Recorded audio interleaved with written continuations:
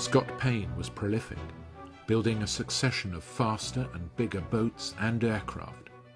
These were being sold all over the world. His high-speed boats were first bought by the RAF Marine Branch as rescue launches. For hundreds of years, seagoing ships and boats had rounded displacement hulls like this model. They were stable and streamlined and allowed the boat to push through the water.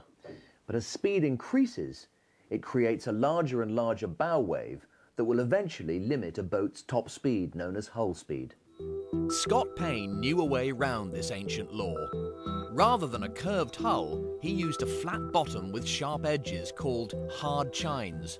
Like his racing boats, given enough power, this design lifts the hull up onto the surface of the water, overcoming the drag that a bow wave creates. It's called planing and allows boats to far exceed their hull speed.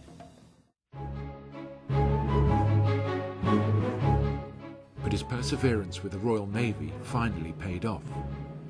In 1935, with the RAF ordering more high-speed launches, the Admiralty ordered its first motor torpedo boats. This is the commissioning ceremony of the first of them, MTB-01.